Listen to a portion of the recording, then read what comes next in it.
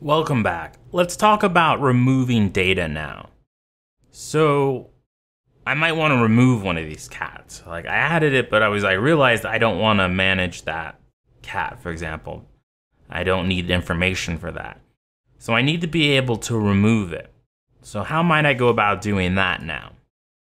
Well, we'll start out by maybe we can set up a button here. So I'll set up a button and say something like bg-red, text-white, rounded. I'm gonna just say a little bit of rounded. Maybe I'll give it a little bit of shadow. And then I'll say remove. And we see like a little remove button there now. I'll say p-2, padding all around. So it's obviously exaggerated here. But anyways, I click on this button. I want it to remove that record. So how might I do that? I'm gonna say @click. So when I click on this record, what do I want to do? I want to remove this cat. And that's going to be the name of that function, remove the cat. And I want to pass in the cat name, or the cat object actually. So remove cat. Now if I scroll down here to our methods, after the add one, I would make a new one that said remove cat. And in remove cat, I would then specify something like, I'll just start out with, well, first I would need to set parameter, right? Because we're passing in the object of cat that we're selecting. Then I want to do a console.log so you can actually see what's inside of that object.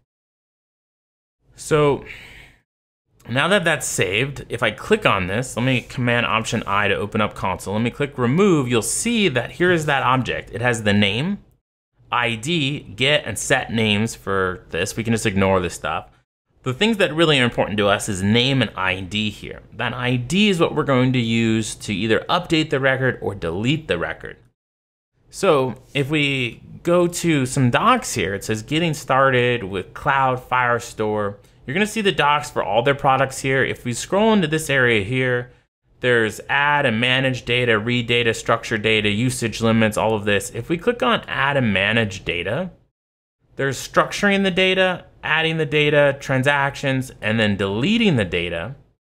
This is delete here, and it gives you a couple examples of how you might want to write some code to delete it in various languages. Of course, we're using JavaScript. And this remove the capital field from the document, for example, remove capital city ref and delete it. This is very simple. It says DB collection cities doc. Remember, this is document. That's that second level in. This example, they would call it DC, would be that unique ID dot delete. And then if you wanted to do something else, you could run it in a closure here and say then do something, right? But we don't need to do that. We're gonna say db.collection cities, but ours are cats. And then that unique ID is going to be the cat ID, and we're going to delete it. I can get rid of the console now, and now we have a remove cat. So now if we go back to our app, I'm gonna close the console, and I'd like to get rid of Sam here. I'd click on the remove button, and it removes those records. I like to add some new ones. I would say something like Frank and Brown, and I say add. I have a new one. I click it, and it removes it. Again, what's really cool here, and I think the real powerful thing about all of this is you can now do this in real time across multiple screens. And this is the part that gets me like really, really excited about this technology. Because you didn't have to spin up this crazy infrastructure to do all of this.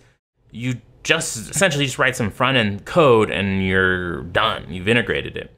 So I'm gonna go over here and say Frank, and I'll say Frank's blue this time, and say add. You'll see it just went boom, boom. I'll click remove from here, and it removed from there as well. And that could be anywhere in the world, and you could see that in real time and build collaboration tools, collaboration applications, games, all kinds of really cool stuff.